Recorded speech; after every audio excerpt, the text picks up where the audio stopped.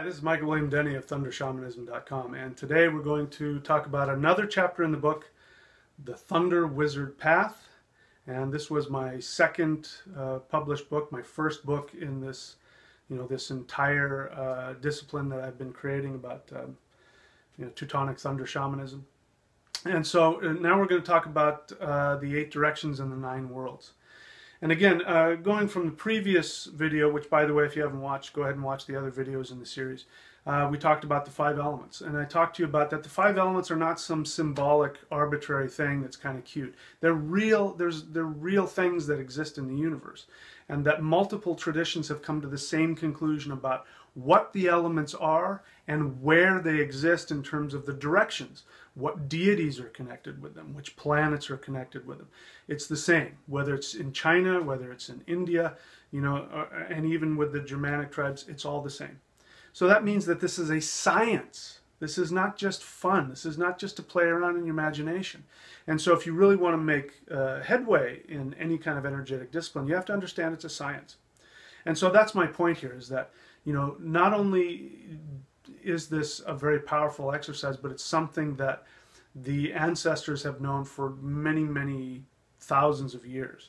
And so by reconnecting and recreating it, we can have the power that they had. So that's really what I'm all about, and that's what this book is all about. So, so we talked about the 5 elements. We found that the 5 elements, not only are they the same, the Chinese call them a little different. They call ether wood, and they call air metal, but the rest are the same: fire, water, and earth.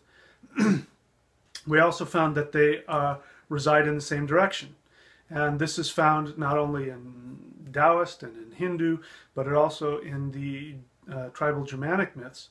You have water in the north, the mist world. You have fire in the south, which is the fire home. You have ether in the east, which is the giant home, the force of expansive energy, which is what ether is.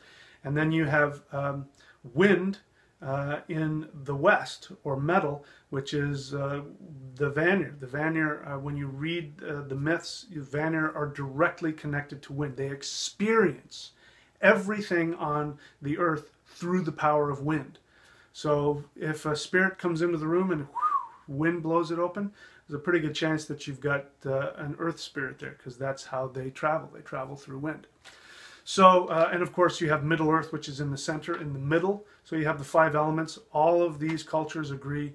Water in the north, fire in the south, ether in the east, wind in the west, earth in the center. So that means this is a science. Now, what about the 9 worlds? So when we understand that, we can figure out where the 9 worlds are as well. Now, as it turns out, you find this in the Bagua. That's the Chinese version of it.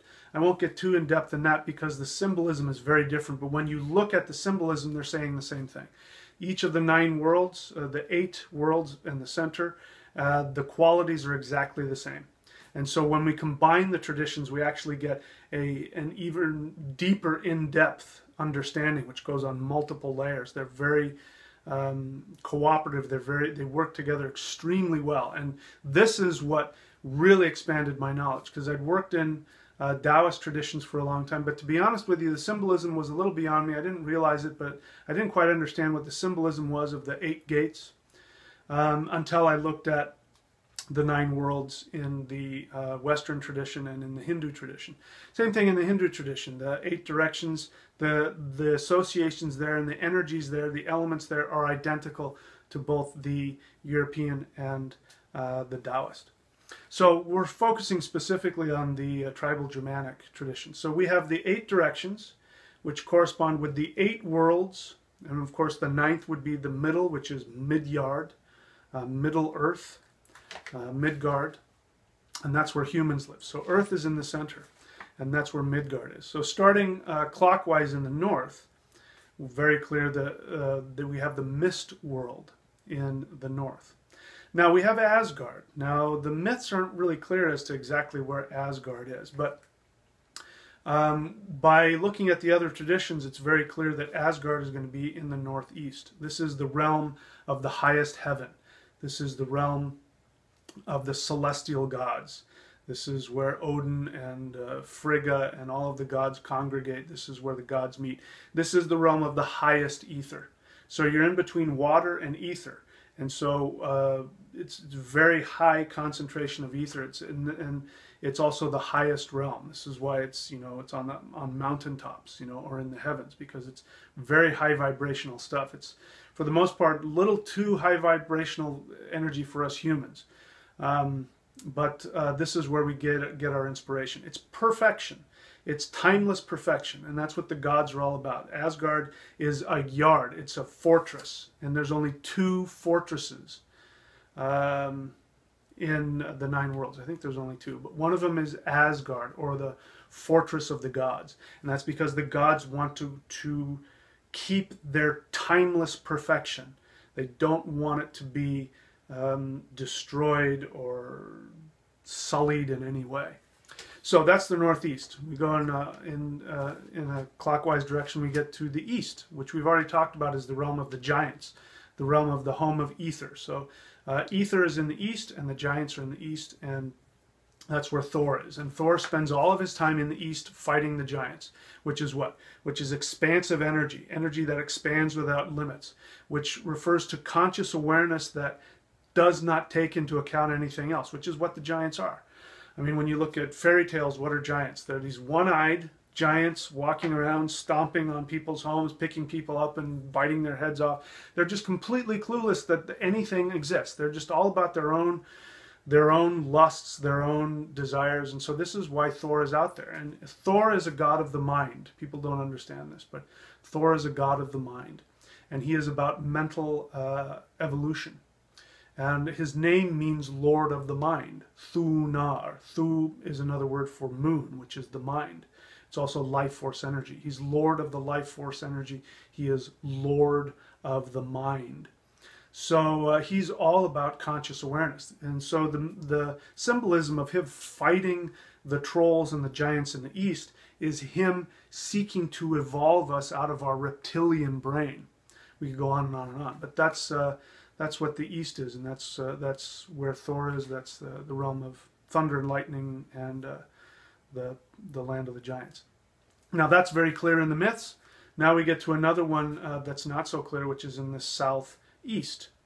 The southeast is the dwarf home. Now, what are dwarves? I talk about this at length. I won't spend all the time doing it here, but the dwarves are entities of pure emotional consciousness. It's first, before we have consciousness, we have emotions. Now, people, you know, talk about animals as though they don't have emotions. Animals totally have emotions. They don't have consciousness in the way that we do. They're not as self-aware as we are, but they absolutely have emotions. And so dwarves are the evolution of emotions working towards conscious awareness. And so, you know, that's why the dwarves are the master of magic. They're the master of manifestation. They create all kinds of magic, which means that there's power in emotions. That's a whole other video in and of itself. You learn to master your emotions, you can create anything, magical or otherwise. So that is the realm of meditation in the sense of, you know, harnessing emotions and power and consciousness together. That's the realm of contemplation, meditation. It's a very magical place. And the Chinese call it the human door, which means that's where we become human, where our emotions start to evolve into conscious awareness. That's what makes us human. So that's the southeast, the dwarf home. Then we get to the south, which is the fire home. This is the home of the demon Surt, who is the demon of pure mindless destruction. And it has to do with, what is that word? I'll remember it's another time. But, you know, fire, once it's released, you can't put it back, which is what global warming is, by the way. You know, once you release that, you can't put it back. You know, while we're on the subject, people talk about stopping global warming. Well, let me be clear about something. It's too late. You can't stop it. It's already started. All of the gases that have been released in the atmosphere, it's cumulative. Even if we were to halt all greenhouse gas emissions, good luck with that. That's not going to happen. But even if we were capable of doing that, actually I should say, you know, I hope that does happen. But even if we were to do that, global warming would still increase for hundreds of years because those gases are still, you know, beginning to heat, and it takes a long time. So it's not like if we stopped, you know, greenhouse gas emissions that all of a sudden temperatures would go back to normal. No, it's too late. We've let that cat out of the bag. We can't put it back now. That has to run its course, whatever it is. So get used to it. You know, scientists have now said that, you know, we've passed the realm where, you know, when I was a kid, we're never going to go back to those temperatures again. That's gone. Doesn't mean that we're not going to have fluctuations of, you know, highs and lows. That's going to happen. There's going to be lows and highs and, you know, snowstorms and, you know, all that kind of stuff. It means that the mean temperature, the average temperature, is above where it's ever been. It's never going back. So unless there's some kind of ice age or something like that that comes in, you know, get used to things being warmer. So that's the realm of the south, which is the fire home. The southwest is the realm of the underworld, or what we call hell. Hell, H-E-L, is where we get the modern word for hell. The Christians hijacked it and used it for themselves to describe the underworld. They described it as a place of eternal punishment where the devil and his angels are tortured forever and ever, and human beings that didn't accept, you know, the Abrahamic tradition and accept Jesus Christ as their Savior, regardless of what they did in their life or how wonderful they were, they're going to spend eternity burning in the underworld, which they call hell. But hell is not a place of damnation. It is the place of reincarnation. Now, according to the Germanic tribal tradition, a warrior who died in battle, which meant anybody who lived completely and fearlessly and enjoyed their life, they will go to Valhalla, the Hall of the Chosen. That is the Germanic understanding of enlightenment. You know, you don't have to be reincarnated again. But if you die in illness, which means you die attached to your illusions, whatever they may be, then you get to go to the underworld and you get to work through that. Now, there are places of torment in the underworld, but it's self-induced.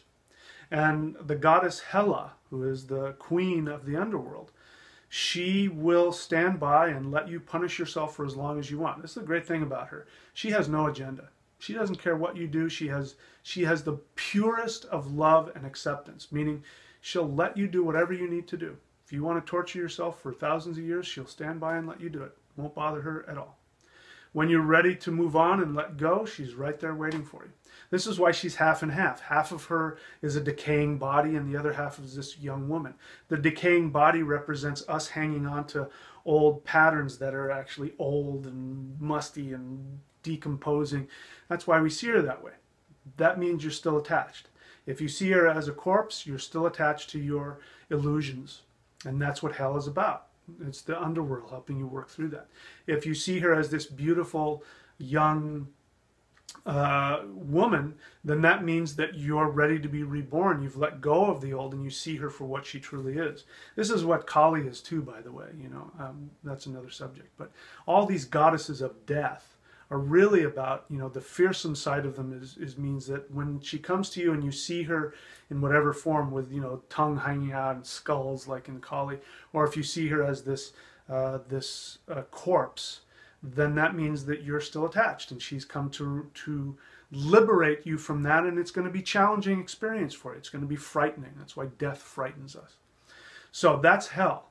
So moving to the west, we have the home of the Vanir, the home of the Wanes, the home of the elder gods. And they're elder because they're further along. We're going in a clockwise fashion, and we're getting to the west, so they're, you know, farther along in that process of evolution.